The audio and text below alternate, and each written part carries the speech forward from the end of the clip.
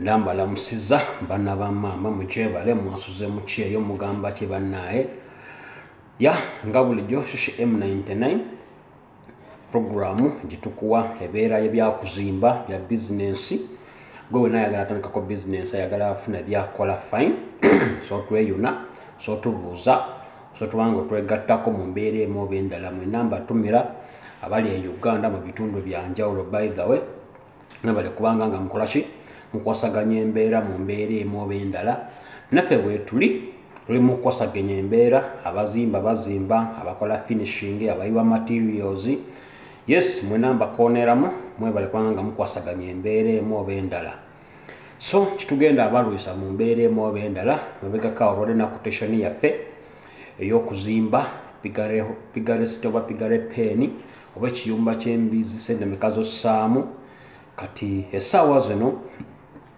tuze okulaba the 12 key points oba the 12 key mistakes ezolina okubanga ogezaako okola ki ezigezaako kubanga nga zitukola ng'ebizimbe byaffe ne birema okuwangaala yes so let's twagala okulaba what we call the 12 common mistakes always done during building construction gwe nayagala okuzimba tulaba ensonga 12 ebiseera ebisinga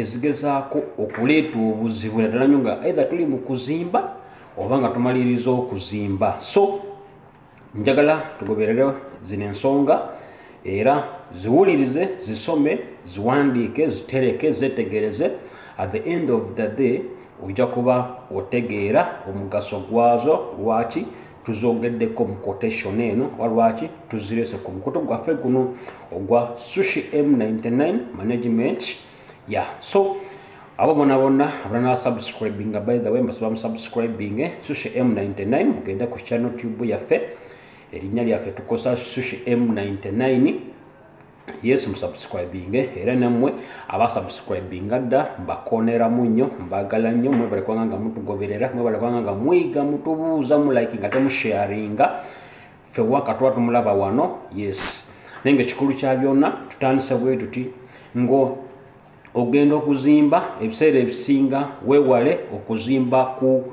ettaka nga liriko enkayana weewale okuzimba ennyumba yo ku ttaka eririko enkayana lusinga ploti bagitunda emirundi 3 mirundi 4 ng'eyo ploti abagihoninga oba abannannyini b'eyo ploti musukka mu 3 mu 4 mu 5 oba ojja kuba ofiirwa ssente zo mu mbeera emu oba endala ojja kuba katandika bwe bato okuzimba nga bakugamba kizimbe kimenyeewo eno ploti siiyo ekyapa ekituufu kyekino so weewala okuzimba ku ttaka eriko enkayana nsonga yaffe yakubiri eri nti always check the construction material prices gezaako kulaba nti ogezaako kufollowinga muwendo gw'ebintu ebizimbisibwa okwewala kubanga nga overchargingibwa naddala nnyo tugambe trip y'amataffaali utegeera matafali trip emu ya meka helef ya meka forward ya meka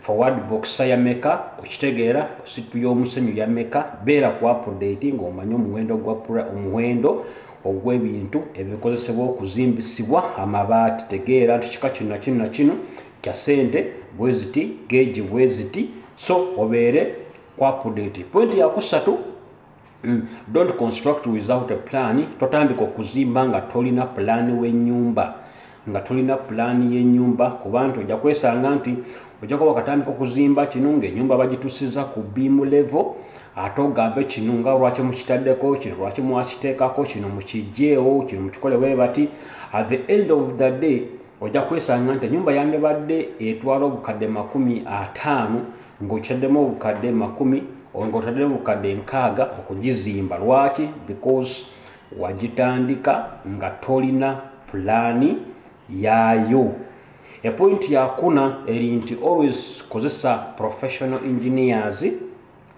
checking engineer wo yeso gwogenda okukozesa wabanga asobola producing waka nga mulungi yes For example, osobuuza ebizimbe byali azimbyeko nakuwaka ebifananyi nawe nobirabako nolaba engeri gye yabizimbamu oba teyateekamu ensobi, oyo engineer gwoba okozesa okuzimbira ennyumba yo.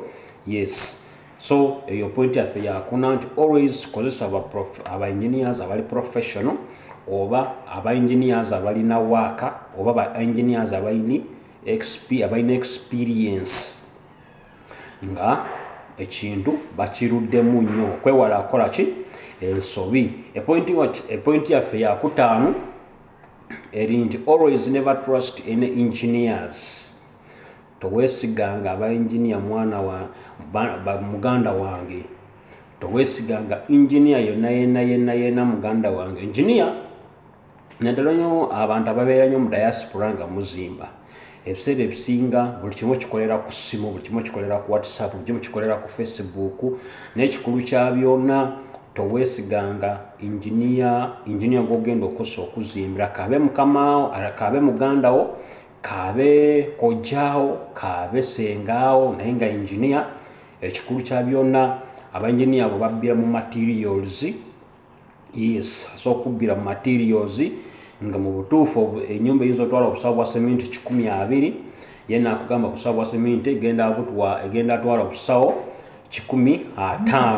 Oluusi ayinza okugamba fine, eno ennyumba egenda kubanga etwala amabaati bwegati. So engineer tomwesiga, abbira mu babulooka, agira mu musenyu, abbira mu sementi, abbira mu mabaati, abbira mu buli kintu kyonna ekikozesebwa okukola ki okuzimba. So that is it. Point yaffe yandibadde nga ya 6 egamba nti always be with accountability, oba beera n'embalirira ey'ennyumba gy'ogenda okuzimba. For example, nti ogenda azimba ennyumba ya 2-bedroom house, tegeera nti ngenda kuyiwa trip z'amataffaali 5, buli trip ya sente bweziti, era ze zino sente zengenda kubanga nteekamu. Osobola kukola research of the price ng'obesingira ku ground level. Yes, okole bulungi accountability eyo nti omusenyu nja kuba neetaaga trips 6 forward kiswa, buli forward ya sente bweziti, wamu ze sente bweziti. Ekyo kyakubiri. Kyakusatu, olina kuba nembalira ng'ogamba fine, ennyumba yange yonna ngenda gisasalizaako obukadde for example 30, ejja kuba ewedde buli kimu kuva ku foundation mpaka ku wall plate, mpaka ngiteeke ku roofing, mpaka plastering, ate nkikole ki nkiclosing oba nkikole finishing. Accountability nkulu nnyo oba embalirira nkulu nnyo. Point ya 7, olina kubanga avoid changing engineers. Weewale kubanga okyusakyusa ba engineer, kubanga ojja kuleeta engineer amanyi oleete n'atamanyi, at the end of the day osange nti ennyumba bagikoze ki bagyonoonye. Olajja kutandikira ku A olatandikire ku Z, bajje ebigattagattaawo osange ng'ennyumba tekyajjayo ekifaananyi nga kiwali oyagala mu kusooka, oba ekifaananyi kiri ku pulaani ey'ennyumba kibakukolera. So weewale okukyusakyusa ba engineer atandise ennyumba muleke yaba agimaliriza, okwewala akola ensobi, kubanga si buli omu engineer amanyi okuzimba, no, ekyo tikiriiyo. So oyinza okuleeta engineer n'agizimba n'agiteeka ku foundation n'akomaawo, n'oleeta omulala ate n'agizimba n'ajja ku foundation n'agiteeka ku beam, naye n'ogoba. Ate n'oleeta omulala n'agiroofing n'akomerera embaawo natasereka, oyo naye n'ogoba. So at the end of the day ojja kwisanga nga okoze ensobi y'amaanyi, ate otaddemu sente nnyingi, ate at the same time ofiirirwa na sente nnyingi. So weewale okukyusakyusa ba engineer mu mbeera emu oba n'endala. So ekirala, point ya 8 egamba nti always avoid oversaving. Weewale okukeekereza nnyo kasente, naddala nnyo ng'ozimba, weewale okukeekereza. Kuba n'okeekereza nnyo ojja kwesanga nti at the end of the day kintu ekyokoze tekiri quality. For example, engineer akugambye nti tugenda kufunayo obusawo bwa sementi 6, gwe n'omugamba nedda tugenda kufunayo obusawo bwa sementi bumeka, tugenda kukosa obusawo bwa sementi 40. Kati engineer naye ajja kuba agoberera ki ku kyogambye oba ku kyomuwadde, osange nti ennyumba gy'ozimbye tewangadde. So naye ate ng'enyumba gy'ozimba nyumba yo olina ogikola ewangaale. It has to be permanent structure. So weewale okukeekereza oba okulumirirwa nnyo kubanga kino ekintu ogenda azimba nga kiri permanent. Ensonga y'omwenda eri nti always use hardcore naddala nnyo mu bitundu birimu amazzi. For example, plot yo eri mu mazzi, eri mu ntobazi, bw'oba ozimba kozesa amayinja oba gatwandise nga hardcore. Yes, naddala nnyo lusi n'abaana babeera ne plot zaabwe nga ziri ku kaserengeto, olina okukozesa hardcore okugyayo level. Yes, okugyayo level okole foundation enungi eri standard. So mwe n'abazimba mu ntobazi mukozese hardcore kubanga hardcore zino si nnyangu amazzi okuyitamu ate ennyumba ewangaala. Point ya 10 egamba nti always complete your house, always complete your dream. Obanga otandise ekirooto kyo n'ogamba nti njagala ennyumba ya bisenge 4, nga bw'ogitandiseeko gikwasaganya mpaka bw'onoogimaliriza. Togamba ate kanzimbe nsereke ate ntandike kwebakamu, tunateekamu amadinisa, tunateekamu enzigi, ogambe wano kasita kiwedde n'otandika kwebakamu. No, tuukiriza ekirooto kyo nga bwe wakisetinga mu kusooka, ennyumba gitandike ate ogimalirize. Yes, it is a struggle, it is a bit expensive, naye ate kiba kiyamba gwe ebiseera ebisinga. So always complete your dream, always complete your house. Naddala nnyo ng'embeera either mbi oba nnungi. Point ya 11 egamba nti always use quality building materials. Materials ogenda okukozesa, yes, olina kuba nga okukozesa quality. Naddala nnyo ng'omusenyu. Omusenyu ogwo gulimu gwa bika bingi. Kuliko omusenyu oguyinza osanga nga mulimu omusenyu nga gulimu obuyinjayinja. That's not quality. Olira. Ate ojja kwesanga nga kuliko omusenyu okutalina starch. Ogwo nagwo muki? Either gulina starch oba tegulina starch. Naye ng'ebiseera ebisinga tukozesa omusenyu oguzimba tigulina kubeera mu starch. Woba ogenda gumikisinga mu seminti. Naye kati oba okozesa omusenyu guli mu starch mungi ate tigujja kukwatagana naki? Ne seminti. So amabaati oba amabulooka, material yena gwakozesa okuzimba olina okukozesa material ngali wa kika kya waggulu nnyo okuba nga ofuna results enungi. Point eyandibadde ng'esembayo egamba nti always construct your house where there is a road. Nti ku plot yo gy'ogenda okuzimba olina making sure nti kuliko ekkubo erigendayo.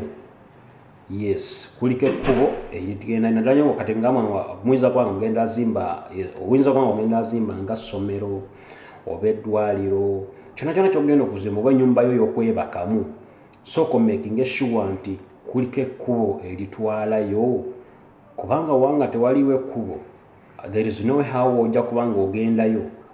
Okitegeera. So ezo ensonga zaffe mwena abatugoberera mwebale kubanga nga mutwagala mutulikinga.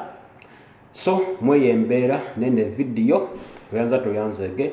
Oyo nalina comment ekibuuzo oso kiteeka wansi awo, ojja kuba ofuna results, ojja kuba ofuna ki okuddibwamu. Otherwise, big up, nice time.